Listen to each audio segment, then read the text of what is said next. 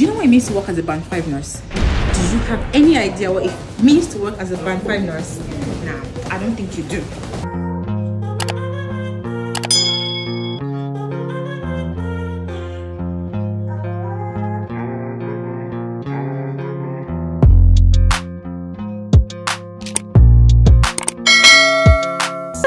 Welcome back to my channel. If you're a returning subscriber, thank you so much for your continuous love and support. And if you're just joining us for the first time, do well to join the family and watch this space, guys. I'm just going to go right into the video, and today we're just going to be talking about settling or adjusting into your role as a new band 5 NHS nurse.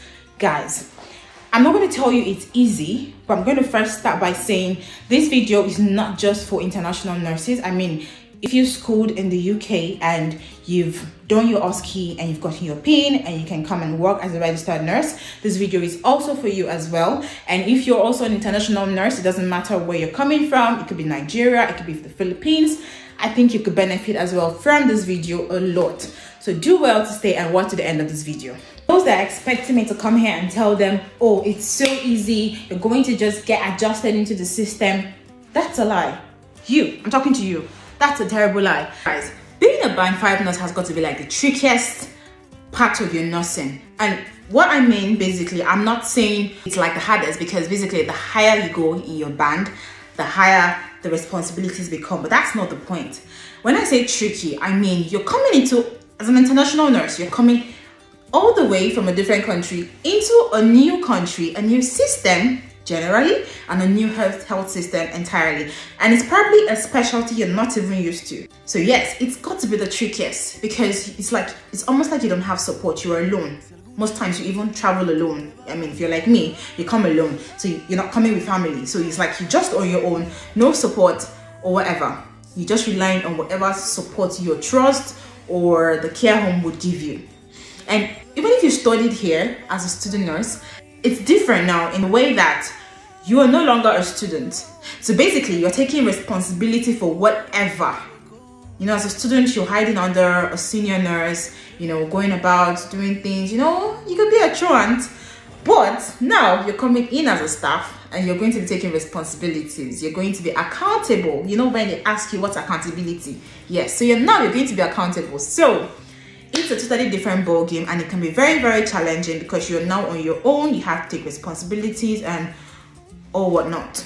This video is going to teaching you ways that you can settle into your role as a new band 5 NHS nurse. So guys, the first tip I'm going to be giving is be confident. Before we go into any other thing, be confident. If you're not confident, you're going to look very messed up. You're going to embarrass yourself in front of your patients, in front of everyone. Patients are expecting a professional to deliver professional care. And feeling shallow, or you're not showing the amount of confidence you're supposed to show as a professional nurse or as a registered nurse, they're going to lose the trust they have in you. And that's the worst thing any nurse can anticipate, when your patients don't have trust in you, because they're not even going to want you to touch them. They're not going to want you to do anything for them. So you cannot afford for your patients to lose trust in you. So you always have to stay on top of your game. Even if you don't know what you're doing, you don't have to even know what you're doing. Even if you don't know what you're doing, you can always go by the side and speak to a senior colleague and ask them, oh, how do I do this? How do I get this done? And then you come back to the patient's front, and then you're carrying out the tasks like you actually know what you're doing. That's how to survive. Because the single moment, the slightest moment, that 1 second you show your patient that you don't know what you're doing, that's it. That's the end for you with that patient. They're never going to trust you. And when they meet the next patient, they're going to tell them, she doesn't know what she's doing. And that's almost like the end of their career before it's even starting. So always stay confident. Always stay on top of your game, even if you don't know what you're doing. Act like you know what you're doing.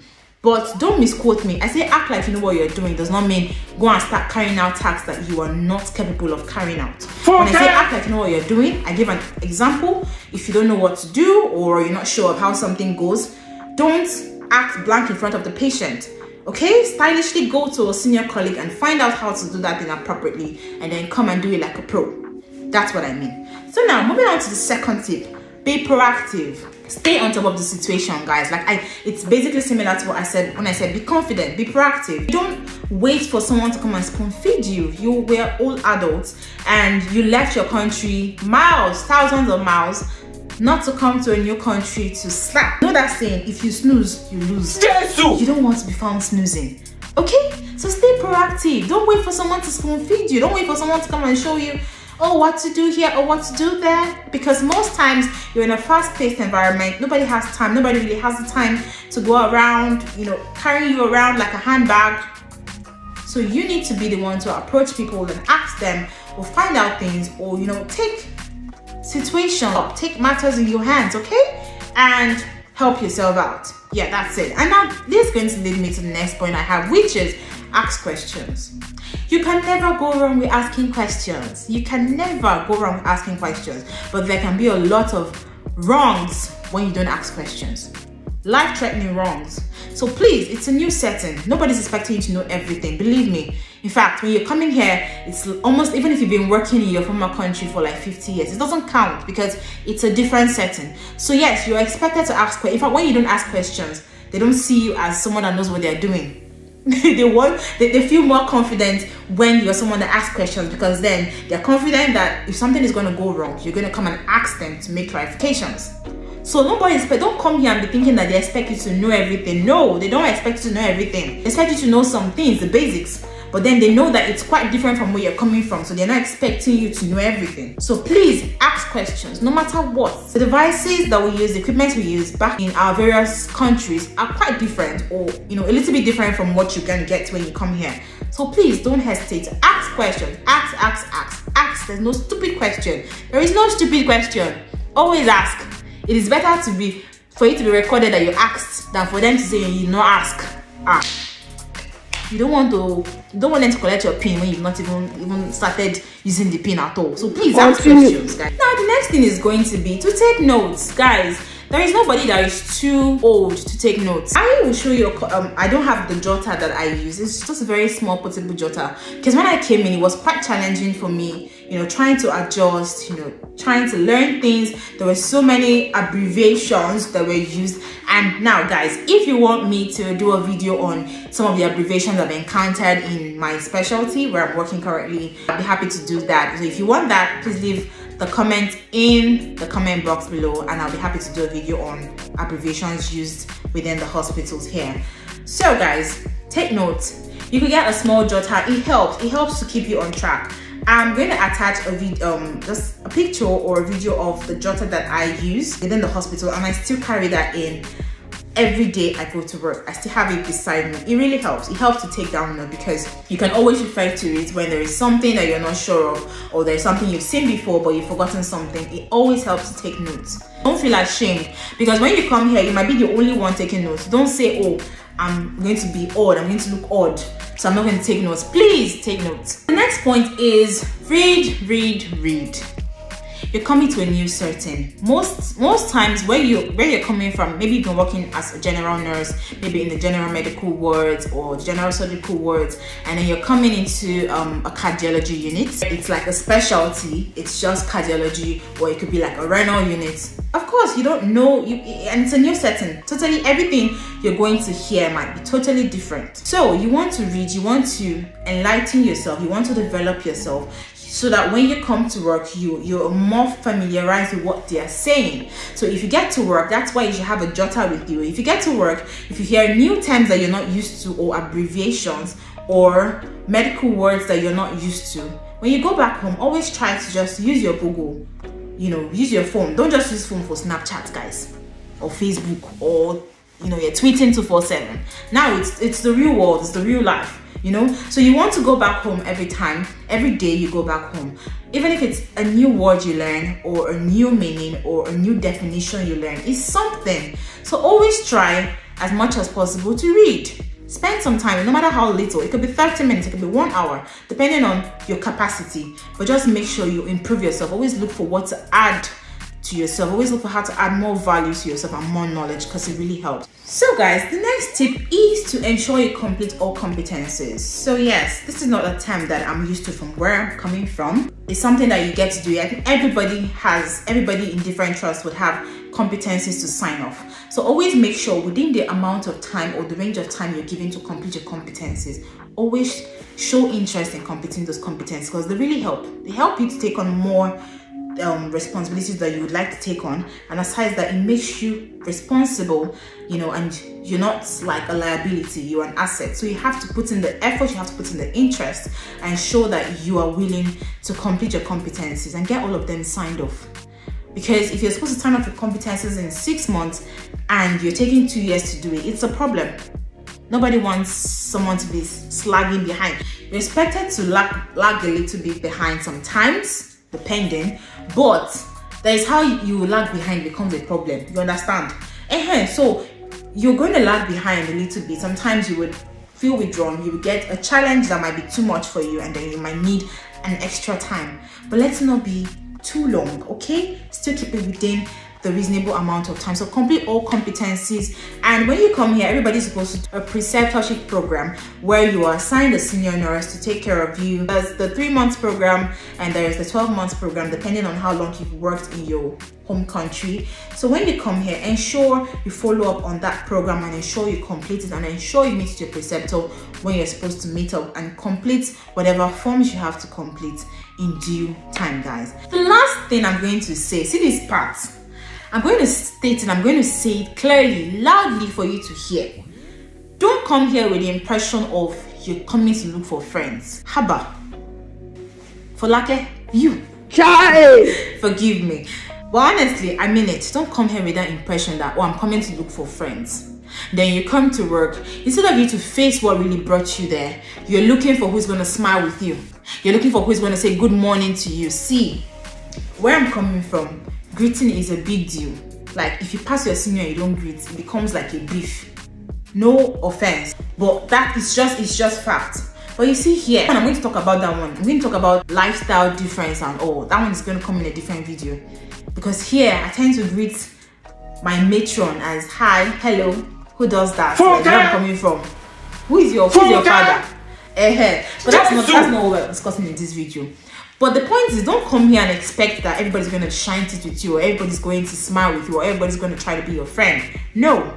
You're going to meet some people that are open to being friends with you or to being friendly with you. But you're going to meet so many others that don't even care about you or don't even send you.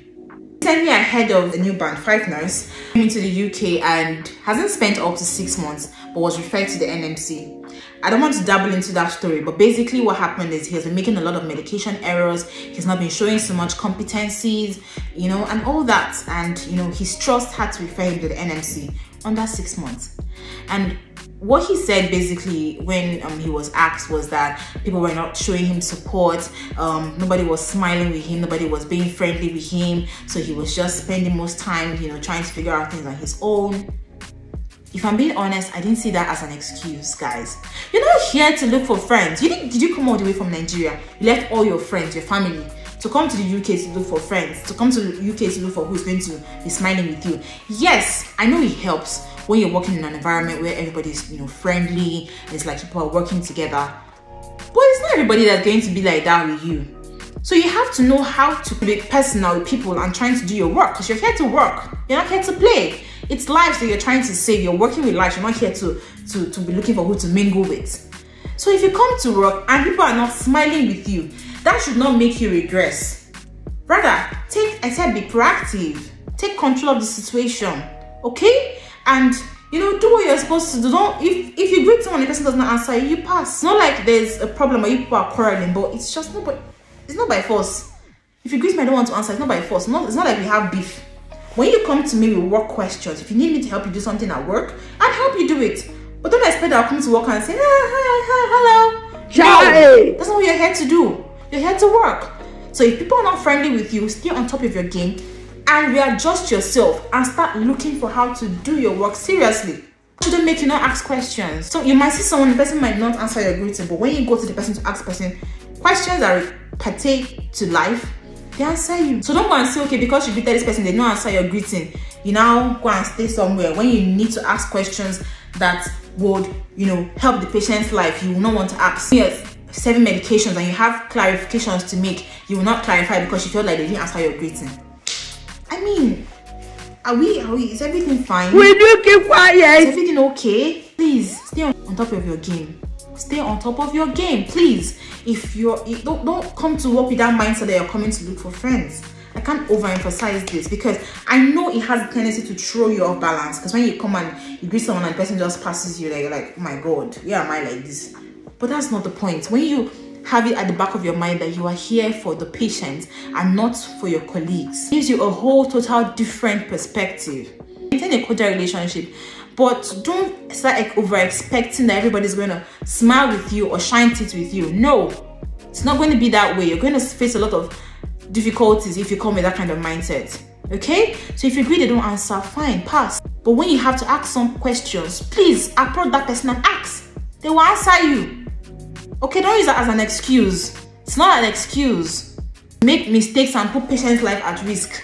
No. So guys, that's where I'm going to stop. So I hope with these few tips, I've been able to, give you an insight of how you're going to settle into your band 5 role. And please, it might sound like these tips are just intangible, but it's not. I promise you that if you take into consideration every single thing that I've said from this video, you're going to see how it's going to help you, because that's what has been helping me, that's what has been working for me, and I am proud to sit down here and tell you and make this video. I've been working for the past 4 months. Okay, this is going to make the 4th month, the end of April, and it took me this time to come and tell you or make this video. So yes, I know what I'm saying and I'm speaking from experience. So this points have helped me, and it's going to help you ease into the profession or the new role that you are in. So don't take it lightly and try to apply as much as you can. So I've come to the end of this video, guys. If you've loved this video, do well to like, share and subscribe as well. Let's grow this family, guys. And I'm just coming back from work and I decided to come and make this video for you guys. So please encourage me and subscribe as well so I can bring more beautiful content to you guys. And like I said, if you want me to do a video on different abbreviations used in the UK, please leave the comments. And if you have any other kind of questions or videos you'd like to see, also let me know in the comment section below. So to my next video, guys, you guys just stay awesome. I love you all. Bye.